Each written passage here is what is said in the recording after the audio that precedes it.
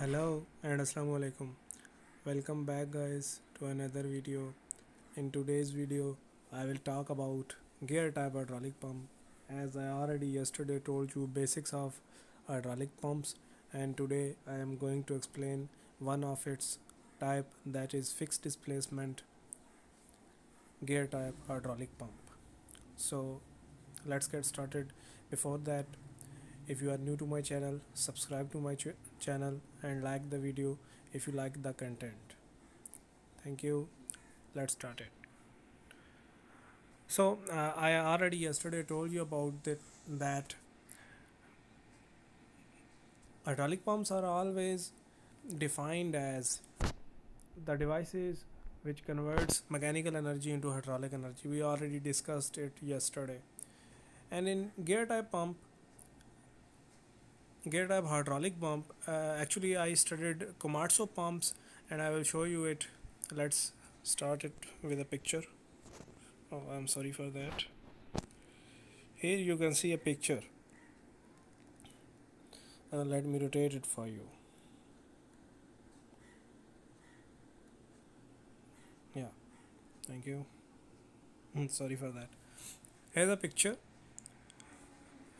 This is gear type hydraulic pump. There's a drive shaft on left side which is splined outside. It is fitted with a flange or PTO. Okay, this drive shaft is going inside towards this gear, this downside gear, which is a driver gear, and it is giving drive to the upper gear. Okay, which you can say it driven gear. Okay, on the both sides of pump there are two bushings. Okay, and there's a bracket which is for fitting purposes. There's a cover on the right side and the pump case in which all the components, you can also call it as housing, pump housing. Okay, this is suction side. This is suction side of pump. Okay, this suction side, and there's a opposite side, we can call it delivery side. Okay, so this is all about parts, basic parts. Here I already written these parts: pump case, driver gear, driven gear, drive shaft, bushings, bracket, input or suction port, and discharge port. There's a note for you that suction port is always 3 times greater than discharge port, because we need lot of oil. We need lots of oil, lots of volume of oil, so that there will be no aeration. Aeration is the process in which air enters inside the oil. That will be in only case if there is some sort of leakage.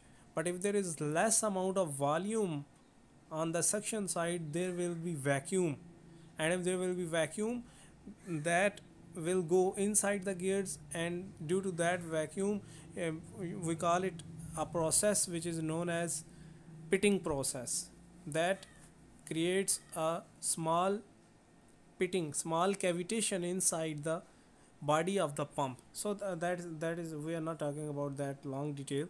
So let's go ahead. There are two clearances inside this pump. First one is side clearance and the other one is radial clearance.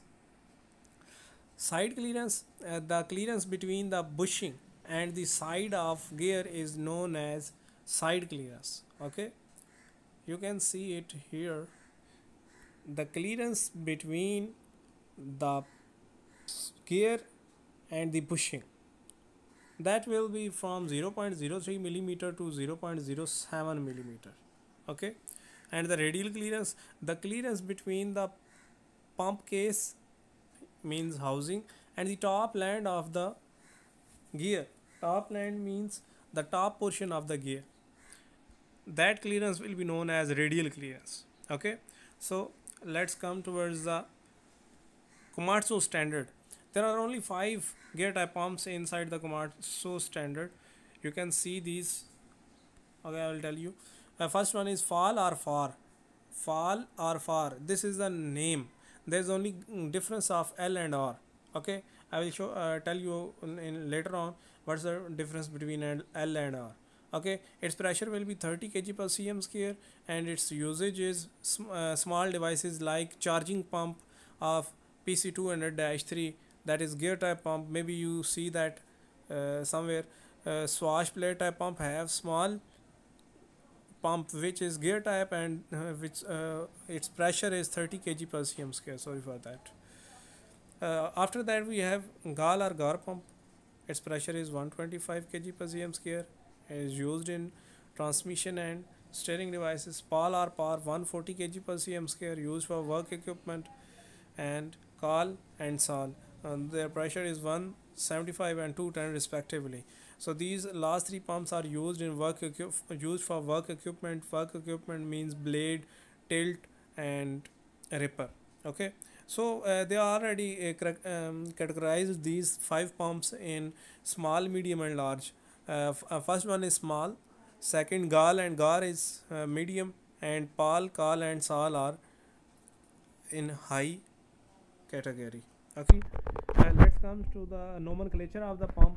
Nomenclature, in the nomenclature we have first one F. F stands for actually we have these three blocks.